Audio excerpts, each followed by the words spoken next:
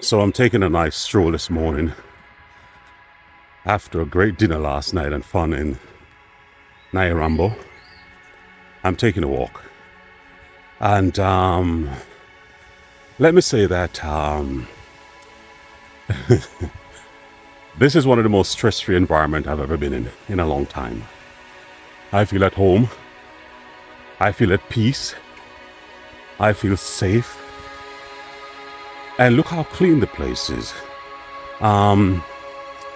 You know, we also went to Rwanda last night to look overlooking the city, and just to see all of that lights and that serenity, that peace where you don't hear any chaos in the midst of the night. We went to Nyamirambo where the local team won their soccer match, and it was euphoria, jubilation. Oh, it was nice. The air was electric. People were having fun. They were just having a great time. And there wasn't any level of insecurity. It was something I experienced as a little boy. I've never really experienced as an adult where you could be in an environment where the economic level of most of the people are, you know, I would say, you know, not as affluent. You know, it's a poor part of town. But even though they were poor, there was a sense of community. There was a sense of belonging. There was social interaction, people eating together. That's what we missed as a people. Those are the things that they don't show us in the West.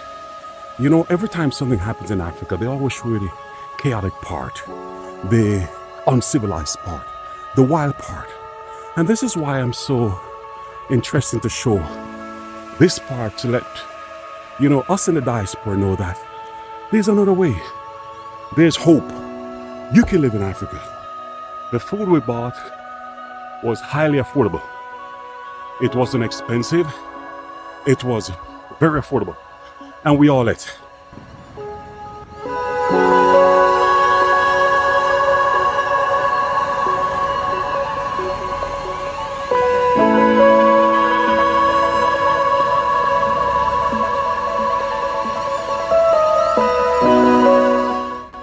I have to take a break here.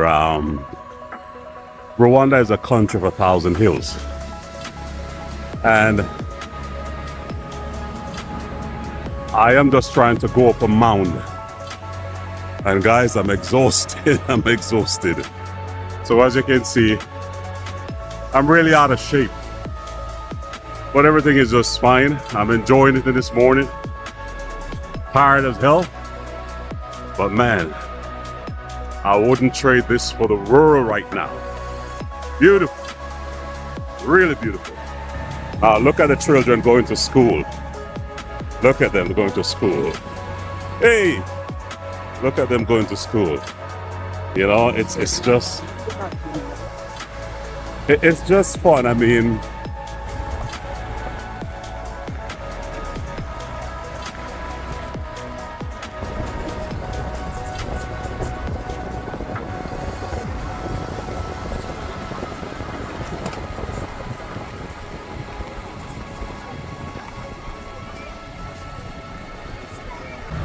when you take a look at the girls and the boys, you realize their hair is cut low, and I really do admire that. It creates a sense of uniformity. It kills ego, and what it also does, it creates an acceptance of everybody is equal. You know, it doesn't matter you have to come in with your big hairstyles or whatever. Now look at this young girl coming. This is a girl. She's going to school, and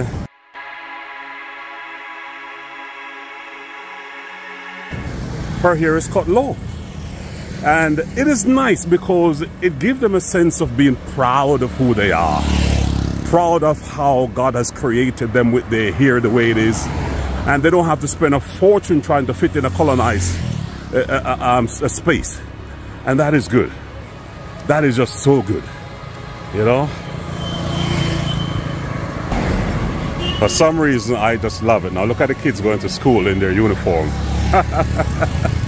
This is actually my childhood. When we were going to school, I had to walk 3 miles, barefoot back and forth, but I wouldn't change it. And you know, this place reminds me of Jamaica in the 1970s. Well organized, people are just going about their business. There's a sense, there's a high level of safety and, you know, a social understanding that don't steal, don't rob anybody, don't grab people's phone, because the repercussion is serious. And this is nice. And let me say this, I've got to tip my hat off again to the leadership of this country. Man, I would just hope my native country would at least have 50% of what this country accomplished in just 28 years. And let me say to you, for what I see, there's a whole lot more coming. And boy, let me be biased, I definitely want a piece of this, because here's a place that's going somewhere very good, very good. Yeah, and I'm going to throw my wife under the bus this morning. Well, I tapped her, I said, let's go for a walk. Hey baby, go by yourself, I'm tired. We had a great meal last night. But then she got lethargic and comfort takes place. But hey, you know me folks, I got to get out there and make it happen. So I'm just here walking, man, and now let me pause for a moment and let you soak up order, discipline, structure, peace, and tranquility.